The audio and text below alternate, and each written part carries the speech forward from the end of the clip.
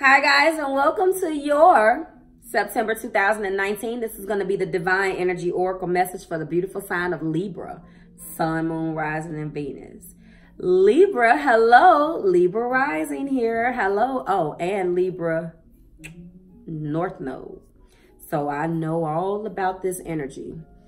As you guys already know, when you're crossing with another energy, I will not read the message in its entirety. Instead, I will encourage you to go back and watch that video. You are no exception, Libra. You are crossing with actually a Pisces, interestingly enough.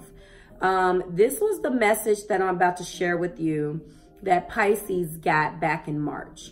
I don't know how this Piscean energy plays into your energy now in September. Only you know that. If this doesn't represent the energy of a person, then it could just be some things that you need to do in a very Pisces manner. But only you know. So go back and listen to that message in its entirety as it stands now. I'm going to go ahead and share the message with you. And I may have to read a little bit more on this one because it can be a little vague, okay? But your message is imagine solutions. Imagine solutions. So I think that this is coming with the energy of not knowing what to do and being guided to imagine a solution. Let's see what happens. So your divine energy, invitation, I apologize, Libra, is to use your creative imagination, okay, to guide you out of your present challenges onto higher ground. Begin by naming your obstacles honestly, okay, and accurately.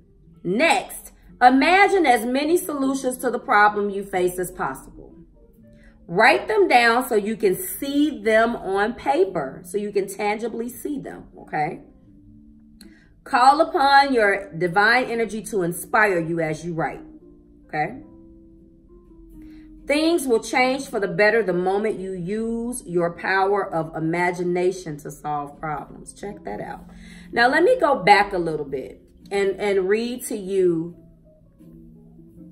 how this starts, okay?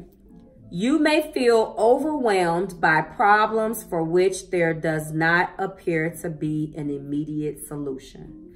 And that's that. So you're being guided to use your imagination to come up with a creative problem. And what's interesting about crossing with the Pisces is that they do use their imagination too much, in fact, for some people's taste.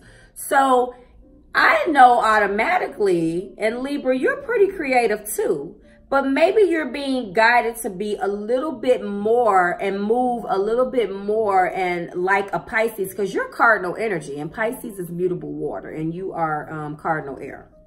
So maybe you're being guided to step back a bit from always charging ahead, because you will start it. You know, they say that cardinal starts it, okay? Mutable kind of goes with the flow and finishes and carries it on, and then fixed signs that finishes it. They carry that on at that point. So if this doesn't represent a person, it's definitely asking you to, I think, maybe tap into a little bit more mutable. Maybe you could stand to go with the flow a little bit, but ultimately I think only you know how this Pisces plays a role, but I really do think for a lot of you, you're being guided to kind of go with the flow a little bit and think outside the box on how you solve your problems for September, okay? But only you know. So, you could be crossing with the person romantically. You let me know. I'm feeling like it's kind of anybody's game. I'm not being pulled into one direction either way, so. Like, share, subscribe to the Marvelous Tribe. I certainly hope this resonated with at least one of you. It is general energy, and you don't have to be a Libra in order to resonate with this message, okay? All right, now, I'm going to go ahead and get out of here. I will see you guys next month when we do it again. Bye, Libra.